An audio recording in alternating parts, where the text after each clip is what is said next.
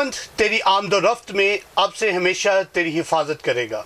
मसीह यीशु के अजीम नाम में आप तमाम नेशनल न्यूज़ देखने वालों पर खुदावंद की सलामती हो। मैं बाबर इमैनुअल आज सुबह आप सबको वेलकम करता हूँ। आज प्रोग्राम खुदावंद की आवाज़ में हमारे साथ मौजूद हैं रेवरेंड ट्रीजा। इनका ताल्लुक न्यू जर्सी यूनाइटेड स्टेट से है और आज कल ये पाकिस्तान में एक मिशन वर्क पर आई हुई हैं। तो अभी हम उनसे मुलाकात करेंगे और उनसे जानेंगे उनकी सारी खिदमत के बारे में जो वो यूनाइटेड स्टेट्स में करती हैं और पाकिस्तान में भी उनका क्या मिशन है, और इन सारी बातों को हम उनकी ज़ुबान से ही जानेंगे। अभी वक्त है कि मुलाकात करेंगे रेवरेंड ट्रीजा से। We warmly welcome you in our studio reverend Teresa. Thank you. It's a great honor for our studio and for me that you came here. Amen. And we love to hear the voice of God from you today. Oh, thank you. It's my honor. Now, first of all, please let us know about your mission work in US and in Pakistan. Oh, I see. In America, currently I am a pastor of a cyberspace church called Holy Presence. We started this in May of this year, and in America a lot of churches have been closed down because, I mean, they're not permanently but temporarily they closed the door to those people who, because of COVID pandemic, and there's so many deaths, and so many things happening. So now what is really famous and popular is online churches. So it's beginning to form everywhere, and many churches are now adopting media online churches, and so Yes. they have services all throughout the week and Sunday. So that's now in trend. But anyway, I just started that. That's my ministry, and also my ministry includes the giving presentation to the churches who invite organization that would invite me to speak about or teach about contemplative prayer, such as centering prayer, Lectio Divina, and labyrinth prayer, Ignatian, prayer of imagination, and many other forms of prayer. And I feel like many people many people grew up in a church or religious home, but and they don't feel like God cares, or they can't relate to God on a personal level. So I feel like people, if they begin to explore different ways of relating and connecting to the living God through ancient forms of prayer, that might be very enriching and deepening in their faith journey. So I've been doing this past 3 years and presented to many churches like Roman Catholic, Episcopal, Lutheran, United Methodist, and Baptist, and now Pentecostals. So it's now a very popular thing to do in America, and it's reaching out to all denominations. Even ecumenically, Jewish people are starting to catch up with some things like centering prayer or Lectio Divina, which is, they kind of modify it. Instead of Bible, they would use the Quran to meditate. Meditation. Yeah, meditate in their ways of relating Reciting. to God. Yes. Yeah. So it's Lectio Divina. Centering prayer is more like it's a formless, apophatic kind of prayer relating to God, who's present in all nature, and basically speaks to people through silence. Yeah, and then like centering prayer, as you become more attuned to silence, and you get to know your feelings and thoughts and memories and everything, and you begin to see pattern within yourselves. You get to discover who you are in a much sharper way than ever before. And centering prayer also creates a space and a context where God's Spirit can come in and work through the materials that you've never been aware of before. So it's very therapeutic kind of prayer that kind of calms your brain down as well. Okay. And Lectio Divina has a component of reflection and listening to God. It's like two-way street communication. You listen to God, and then let God speak to you, and you speak to God, and your response to God as you reflect on God's word all together in a combination of listening and talking, listening and praying. So, and then prayer of imagination talks about using God-given imagination to enter into the Bible stories, or basically Bible narratives, and actually use 5 senses like smelling, seeing, and touching to connect with the Bible stories, in different stories, and talk to them, and then God can speak to you in a very real way, especially if you're in tune with thinking in mental pictures, because there are people who loves to do thinking and processing through word, but then there's the people who loves to process things with pictures. So you got to know which one you are. There are some combination people too, but if you find the one ways that can help you to foster and connect with God with your natural faculties, that's in tuned, that's kind of inclined to, I think it'll be very effective. I want to ask one thing more. When we start the meditation, what is the time to spend in loneliness?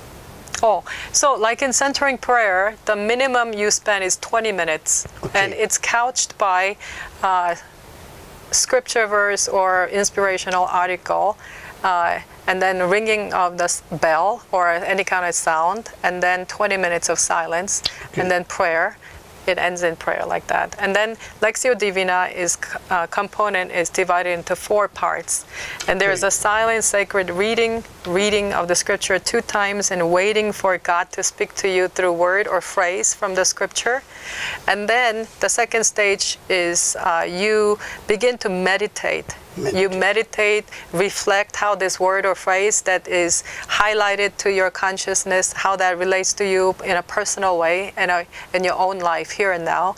And then there's 2-3 minutes of silence, and the third one is oratio part, which has to do with your response and offering to God for the insights that you've gained from the first and second stage, and then you do it in a way that is thanksgiving, or if you sense that God wants you to be in a certain way or do something, you could incorporate that. So listening to God in first and second stage, and then meditate, responding to God in the third stage, and then the fourth stage is the contemplation, which is a gift, and which is a gift of God coming down and just like giving you the rest and giving you the peace. So you become like a little baby, like sleeping in the tender arms of mom.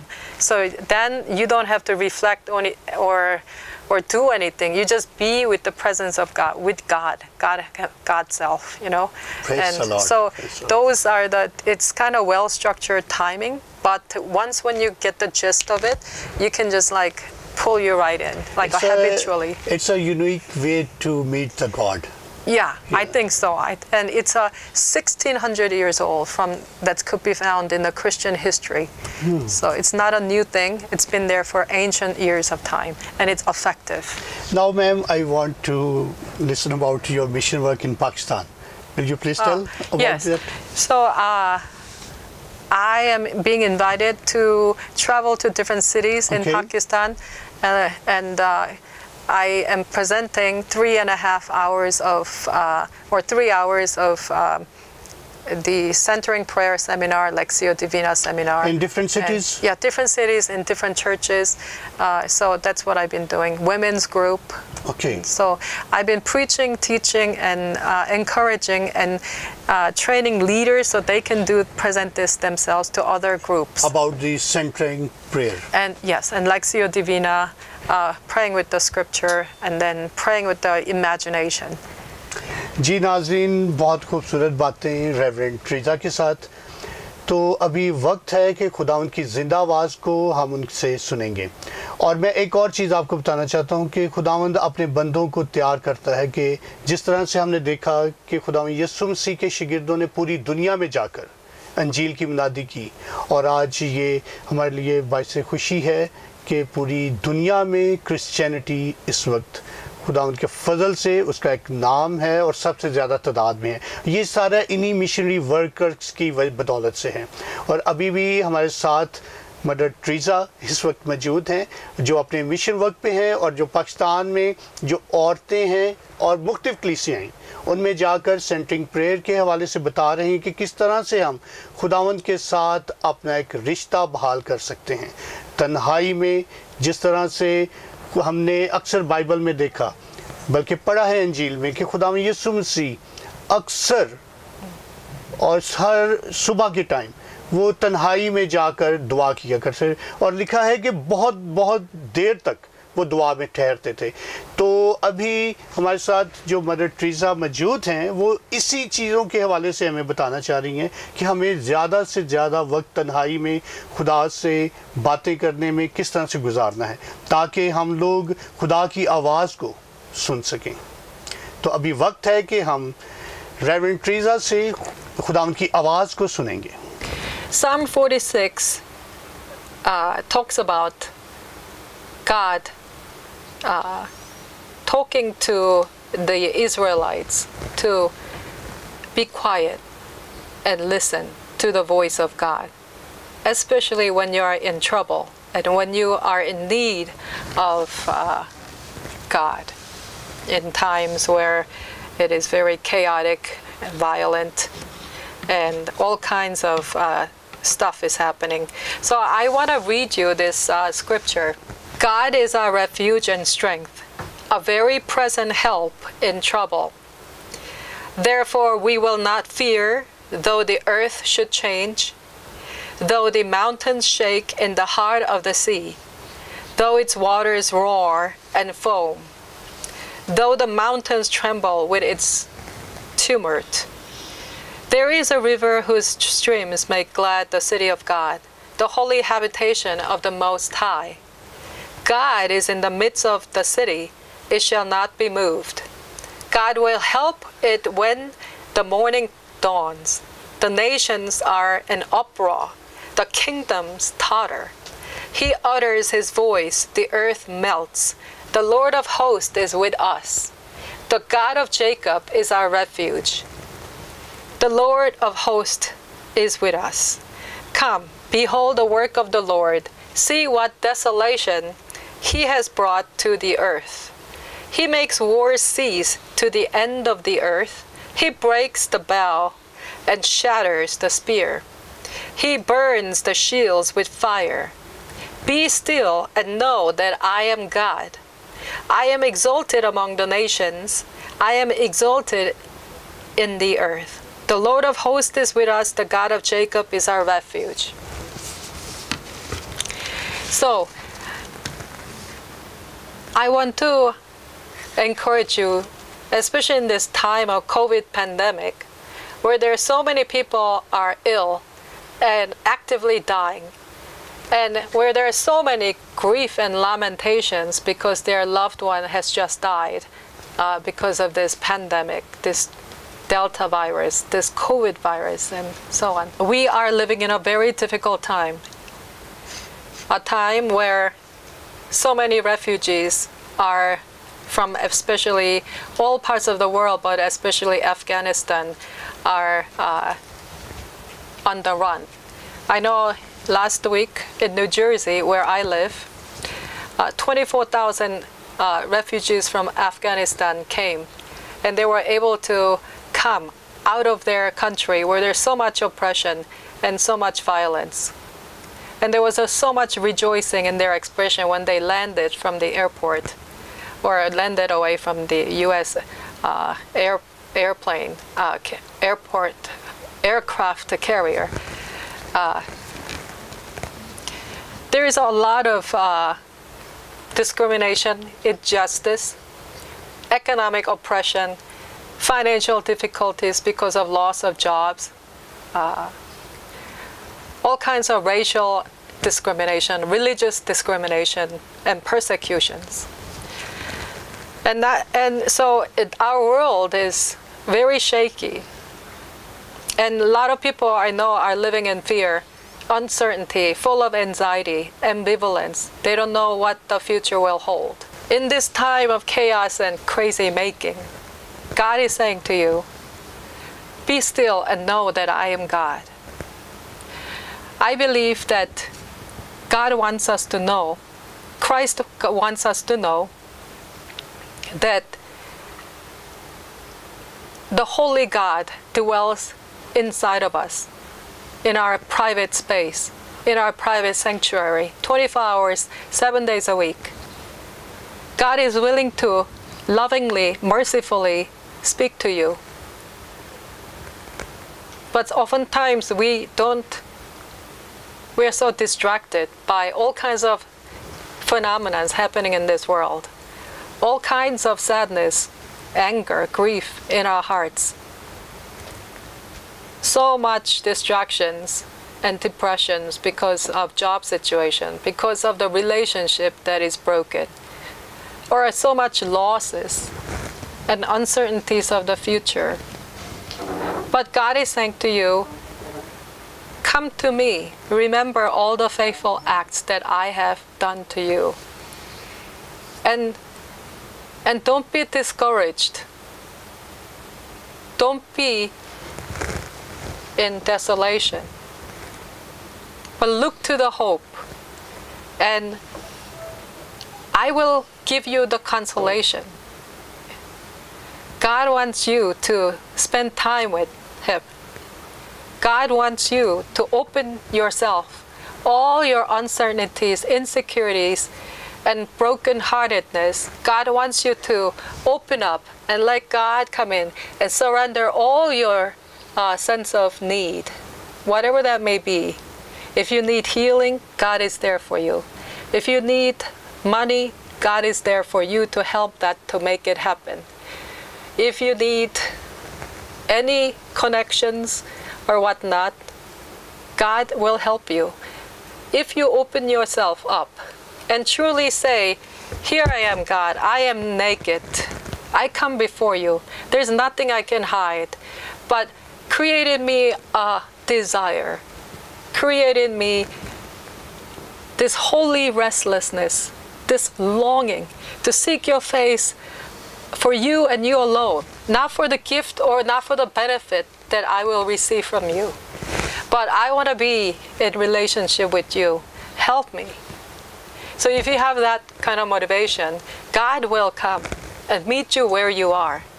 No matter where you're from, what kind of experience you've been through, what kind of pain and trauma you went through, God loves you and understands your very fiber of being. So, God, I believe that you can come to God, and oftentimes prayer such as centering prayer, praying with the scripture called Lectio Divina, praying with Ignatius, praying with imagination, maybe walking prayer like walking the labyrinth, and all this meditation can help you to, as you ruminate God's word, God's promises in both Old Testament and New Testament, you will begin to deepen your faith and trust in God. In the midst of all the craziness, you will find hope. You will find God's intervention in the most practical and real way possible. So I would like to encourage you to learn from these. Perhaps you can go to a website called contemplativeoutreach.org, and they will give you a lot of resources as to learn how to do this kind of prayer that is ancient Christian form of prayer that's about 1600 years old, and begin to connect to God in the way, in the style that matches your personality, because not one size fits all people. Everyone has different size shoes. Just like that, we're all diverse. We have different personality. We have different ways of processing things. And we have different forms, probably more than 50 types of forms of prayer. And learn from it. I like to encourage you to connect with it. And I like you to continue your seeking. As you seek continuously the face of God, God will meet you. Even if it takes supernatural force for God to reveal Christ to you, Christ himself to you, you will meet him. God is not a joker. You cannot mock God. God will meet you in a most real way. So I like to encourage you to be real, because God can never be a figment of your imagination. The deep longing you feel is because you are hungry and thirsty for the living God who created your whole spirit, mind, and body, and the whole being. And because we are like a vacuum, God-shaped vacuum that can only be filled with having an intimate relationship with God, we can never be satisfied with any other things like money or like power or fame or even security. You will find total satisfaction when you meet and have communion with your Creator. Christ forgave all your sins, no matter what you did, how shameful you feel, or how weak you feel, or how contemptible you feel about yourself. I want you to know that God loves you, even that fragmentedness of yourself, of the self that you think it is something. I want you to know that God wants to say that you are created in God's image. You have a divine spark in you, and God wants to meet you, that deep core of being where you yearn for that closeness. So, thank you for listening, and may God bless you in the name of Father, Son, and Holy Spirit.